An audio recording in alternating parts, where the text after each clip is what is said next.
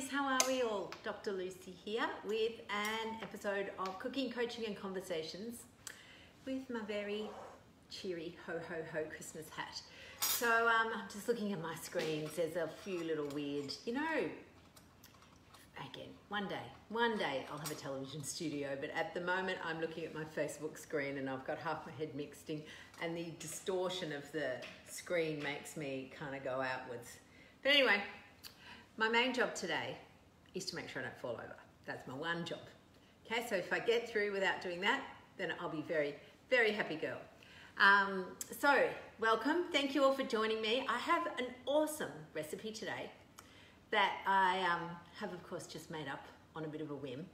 But I was thinking with Christmas coming that we kind of need a couple of options for, party platters. So if you're going somewhere and you want to take something, so I'm thinking today that I'm actually going to make these chicken balls. So I must have thought about this in advance because I ordered some chicken mince, and I rarely do because I find chicken mince a bit boring.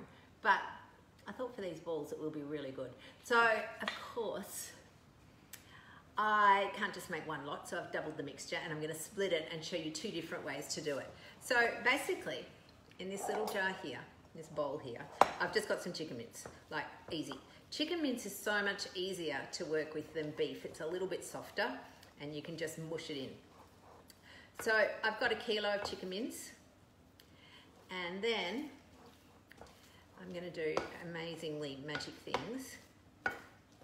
So I happen to have, look at me go, hey? Don't I get a round of applause for grating my own cheese.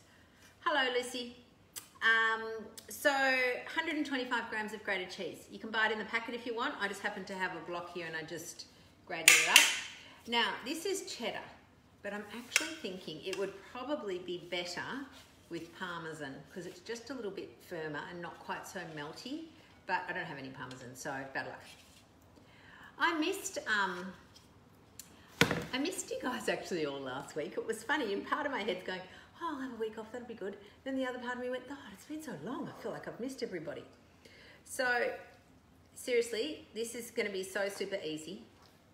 So I'm just mixing these two in, and you know what, it probably would be even easier if I did it in separate bowls, and I'm going to mix it into separate bowls in a minute. So 125 grams of chopped teas. I've done cheddar, but you could do Parmesan. And just mix this all in. Then if you weren't splitting it, you'd do everything in the one bowl. But it's got an egg in it. And it's just one, so I can't split half an egg, so I'm going to do a magic trick. So I'm actually now just going to dump half of this over here because I've got a different flavour that I want for this one, and half of this one here. And then magic trick me is basically I'm going to get my egg, and I'm just going to chop it in here, mix it up, and then divide it in two. Just fling that over here. So how have you all been anyway? I'm sort of looking over here. We all went hungry last week. Lani, you did not. But, so anyway, I'm just mixing up this egg. As I said, you could make it a lot easier for yourself and not do two flavours. But so when you go to events, like you could take these and they're just little balls and you stick a toothpick in them. So I'm just basically going to spread half this egg in here. So how's this for being clever? I'm just doing a tablespoon at a time so that they both get the same amount. Tablespoons. There we go. Now, salt, you have to have salt, okay? I look great with my hat on. Oh, hello Fee, how are you, darling? I'm not sure I do look that great with my hat on, but it's Christmas, and one of my things is I'm trying to, as you know, I'm thinking, we all often think that if we're not participating in all the Christmas food, that somehow we're being Grinchy. And so I actually want to tell you guys that you're not being Grinchy. You can still have fun. I'm putting in a bit of extra salt because I do like salt. You can have some extra fun, and you don't have to be Grinchy about it. So the food does not make the festivity. Okay, one half is going to get my mingle, dill and garlicky stuff. Ugh. Remember, Mingle doesn't use any caking agents. So sometimes you go in there and it's a bit of a rock. I'm just going to give it a bash. I'd much rather just give it a bash than deal with the anti-caking agents. Okay. Now, I don't know how much I'm going to put in. I'll vaguely measure. It's not that measuring. One. Okay, I'm just going to bash this a bit more.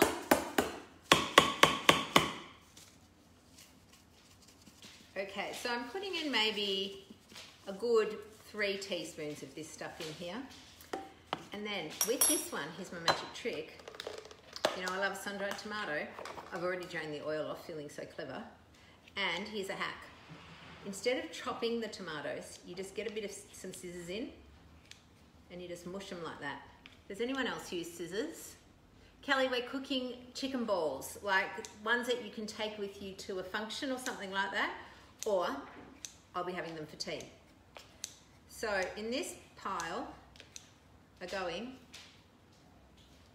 the sun-dried tomatoes, and I'll just chop them up a bit more. And then in this one, look at me, I'm seriously nailing it tonight. I've even got a spare spoon. I am putting in smoky. So it's smoky, you could use a smoky paprika, you could use the Mingle barbecue flavor if you want. I happen to have, this is an older flavor, I don't even know if they still make this one. But anyway, I'm gonna give this a whirl in here and have some smoky ones. So again, I'll just vaguely measure, only so I don't put in half a thing. I reckon 1, 2, 3. Now, mush all this together, and then that's it. Like seriously, that's it. There's nothing else in here. I happen to have handy, just in case it's too wet, either some almond meal or my new favorite, hemp seeds.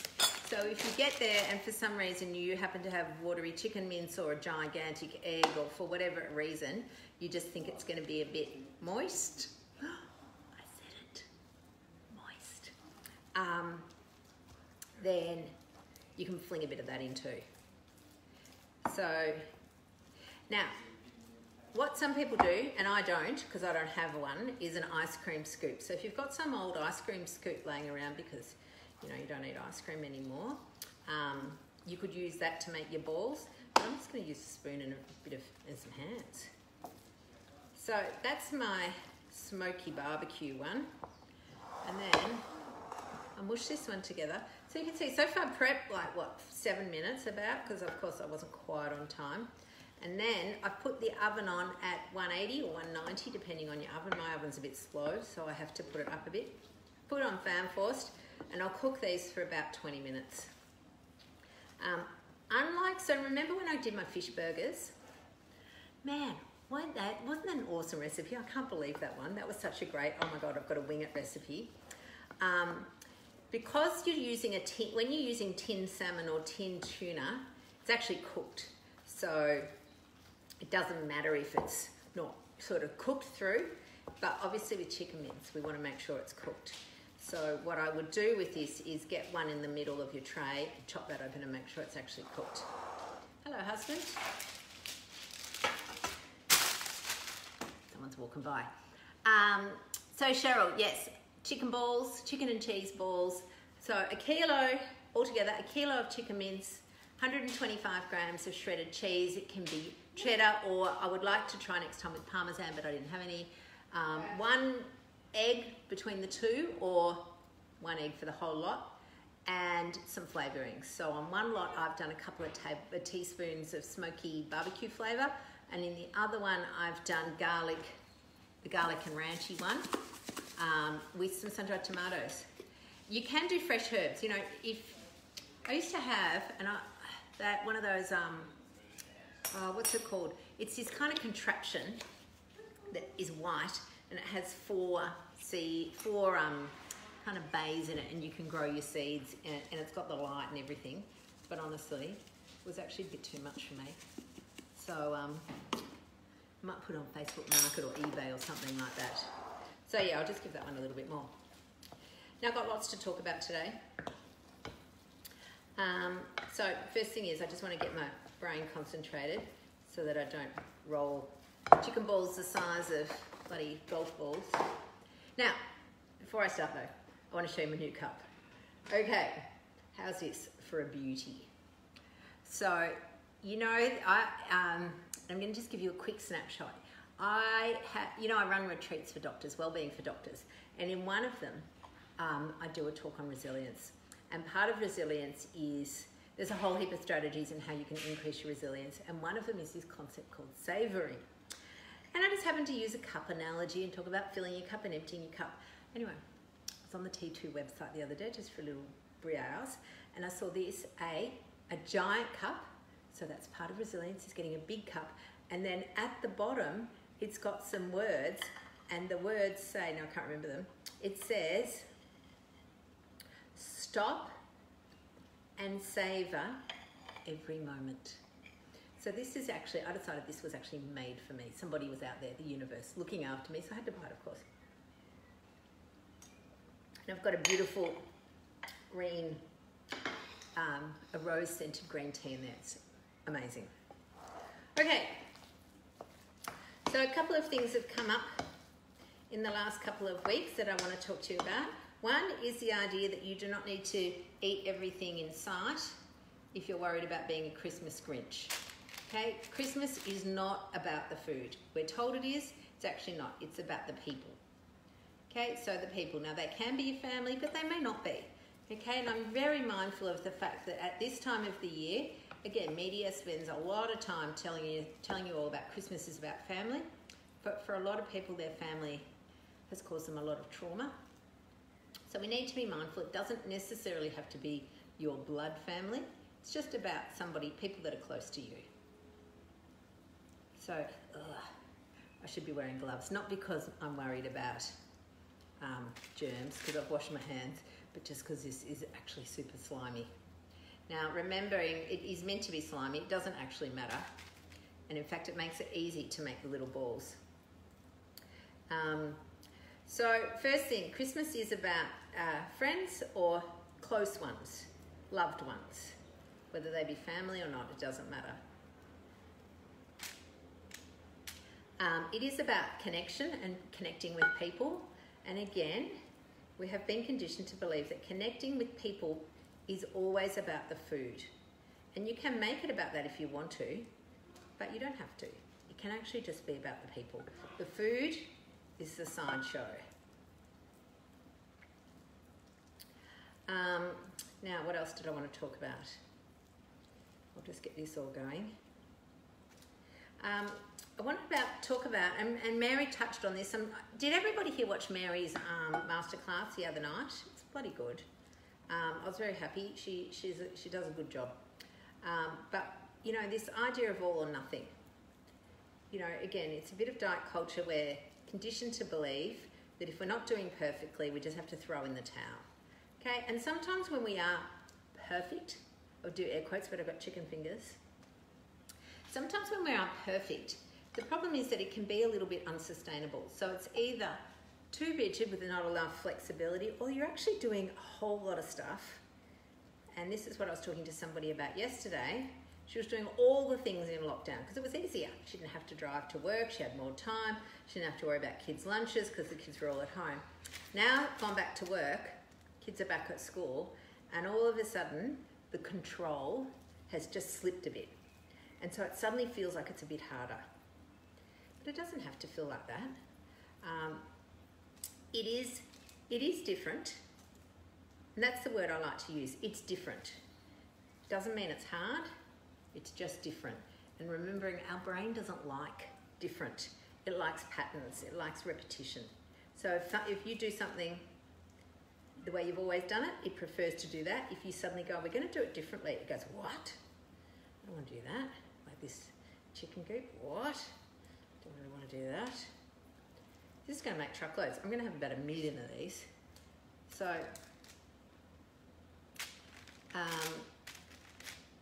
you could halve the recipe, I suppose, but then you're left with half an egg. What are you going to do with that? So you might as well just use it all and freeze them. Oh, that's the other thing. You can freeze these. You can freeze them in advance. So you can roll the balls and freeze them like this and then stick them into a bag. Or you can cook them and then freeze them. Here's another tray I happen to have over here. You'll see My balls are far from perfect, but chicken's very, very forgiving. So one of the things I would really think a lot about this Christmas is, doesn't have to be perfect, but if the focus is on real food, then that makes life a bit easier. One of the other things, I was having a little chat with one of our members. Can't remember if it was yesterday or this morning. My days are all blurring into one again. And we talked about traditions. And here's a funny story, right? So we had traditional, Christmas lunch when I was growing up. Went over to my aunties, and my nana always cooked Christmas pudding. And we hated it. As kids, we absolutely hated it. It was this big torturous experiencing, and we would be half vomiting, and my mum didn't want to be rude, so she's there trying to hide the pudding, and she's half eating most of it, and we're all bleh. And every year on the way over, there'd be wailing, do we have to eat Nana's puddings? It's so disgusting. And it was all about this thing of it. We didn't want to be rude. And we kind of thought, well, Nana's gone to effort to make this pudding. But the thing is, we really hated it. And it was this weird, isn't it weird?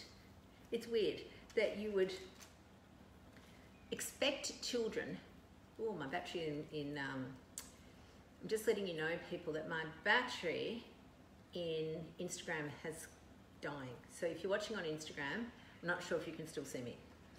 But this expectation that we didn't want to offend Nana, so we would have to eat this Christmas pudding, and the only way my mum could see out of it was to eat it all herself, which she didn't want it.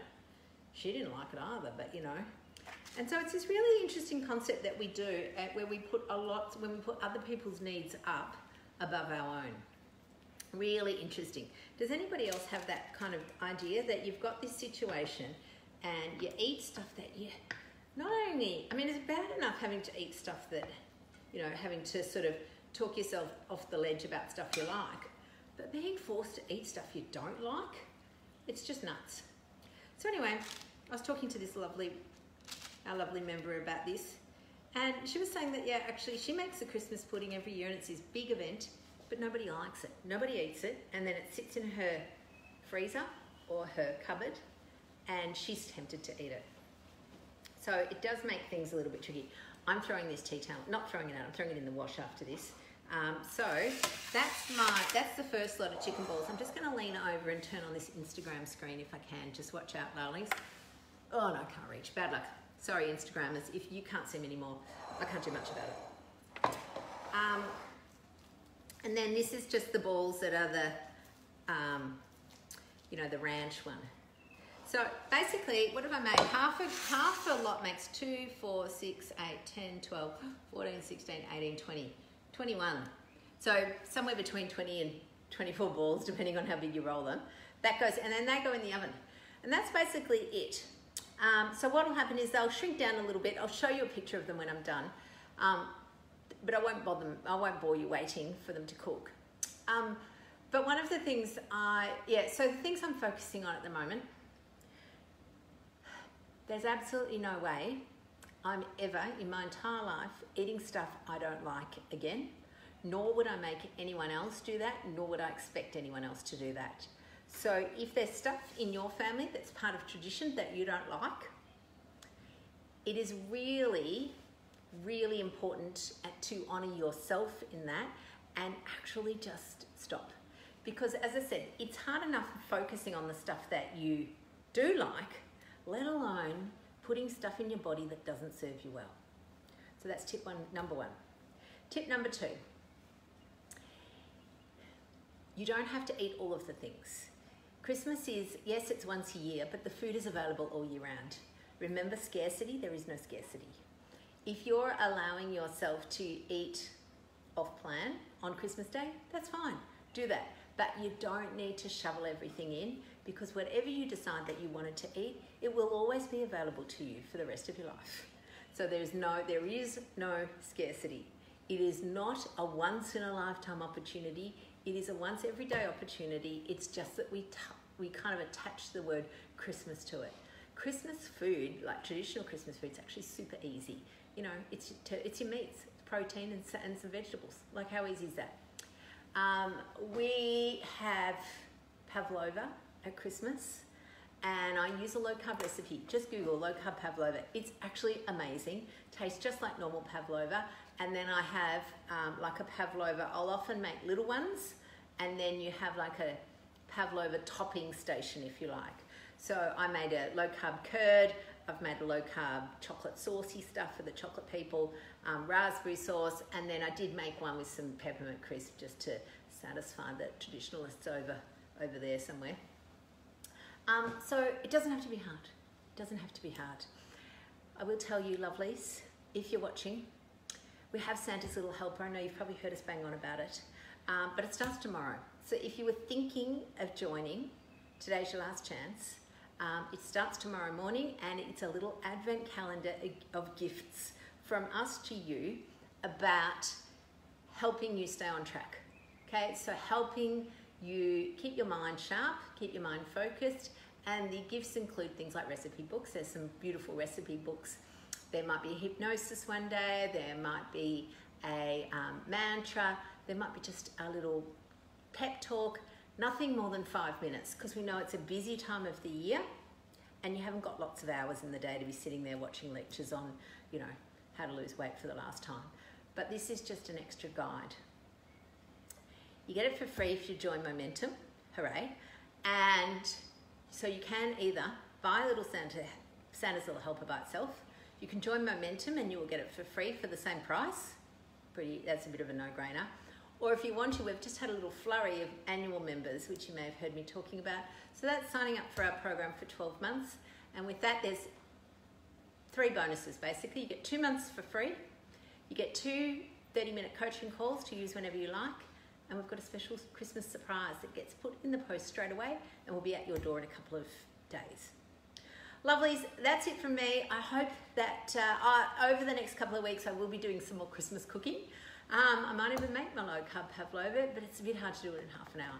But I hope this has been helpful, and I would love, love, love to hear your comments on it and share your Christmas tips too. All right, my loves, bye for now.